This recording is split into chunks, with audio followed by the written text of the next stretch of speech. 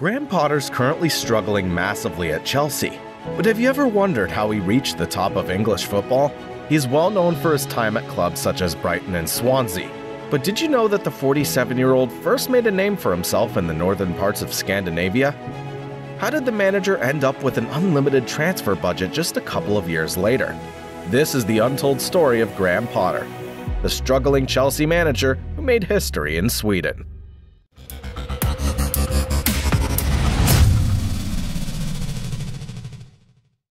The unorthodox choice. Graham Potter was born in the English town of Solihull in 1975. He began his mediocre playing career at Birmingham before joining Stoke and later Southampton, where he experienced his top moment as a player. As a former left back, he came on as a substitute for Southampton in their famous 6-3 victory over Manchester United, playing against the likes of David Beckham, Eric Cantona, and Paul Scholes. Not much else needs to be said about his playing career. After playing over 300 games in the Football League, Potter retired at the League Two club Macclesfield in 2005. Despite not having played football at a top level, Potter's now one of the best-known managers in the game. His road to the top has not been easy or conventional. Shortly after his playing career ended, he graduated with a degree in social science.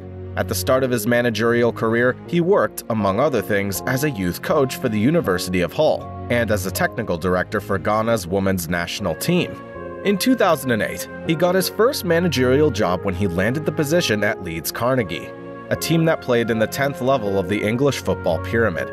He stayed there for years before making the unorthodox choice to join Swedish side Östersund, a fourth-tier team in the northern parts of the country. The next 8 years of Potter's career would end up being one of the biggest underdog stories in Europe. Grassroots football to Europe. Potter took over the struggling Östersund in January 2011, a move that raised a lot of eyebrows at the time in and around England.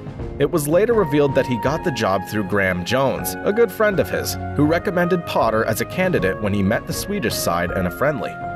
The 47-year-old arrived in the country with high expectations, and in his first 2 years, he led the team to promotion to the Superettan, or the second division. Under Potter's leadership, Östersund continued to impress and stabilize themselves in the division before achieving promotion to Allsvenskan in 2015. The team had never before reached the top flight of Sweden. In the second year, they won the cup after beating Norrköping 4-1 in the final, which qualified them for the Europa League qualifications. Their first opponent was none other than Galatasaray, the massive club from Turkey. They struggled against Potter's side, and Östersund ended up winning 3-1 on aggregate. The Turkish supporters, who had been very hostile at the beginning, rose up and applauded us off the pitch, said Daniel Kindberg, the former Östersund chairman.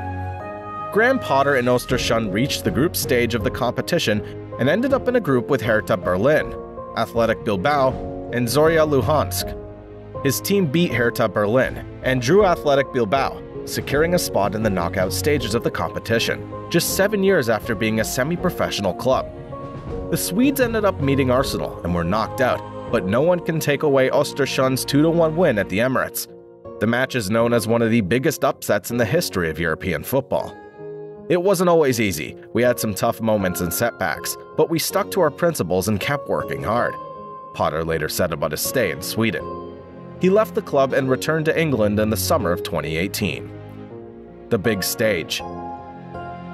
Graham Potter joined newly demoted Swansea at the Championship, and although his time at the club was short, his success story continued. The 47-year-old only stayed at the club for 1 year, securing 10th place in England's second division. He also managed to reach the FA Cup quarter-finals, but lost in the end to Manchester City. In the summer of 2019, Brighton was searching for a new manager, and they landed on Potter, who had shown great potential in both Östersund and Swansea. He managed to avoid relegation for 2 seasons, playing really good football during that time. In his third and last full season at Brighton, the team started to climb up the table, and he managed to land the team in 10th place, just 5 points shy of a European spot. Potter started the 2022-2023 season with Brighton very well and was en route to a European spot when the new Chelsea owner, Todd Boehly, wanted him at Stamford Bridge.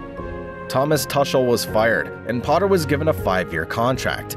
According to Transfermarkt, Chelsea paid out £16 million to Brighton for the 47-year-old. However, his Chelsea career did not start as well as his previous jobs.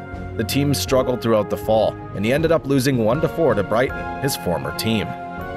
Chelsea owner Todd Boehly opened his wallet in the January transfer window this year, buying stars like Fernandes, Mudryk, and Felix. However, the record window's still not worked out for Potter, and his team's still struggling at 10th in the Premier League. The supporters want the manager gone, but can he turn it around? Potter's never had the benefit of the doubt in his career, but he's always ended up on the right track after a while. Does he deserve that chance at Chelsea? He's shown great potential at Swansea, Brighton, and Östersund, but is it too big a task to turn around the Blues from London? Time will tell. Thanks for watching this video, and make sure to follow and subscribe for future videos from Untold Football. Do you have any ideas for an untold or interesting story in the footballing world? Please leave a comment after the video. We are here for the Untold Football Stories.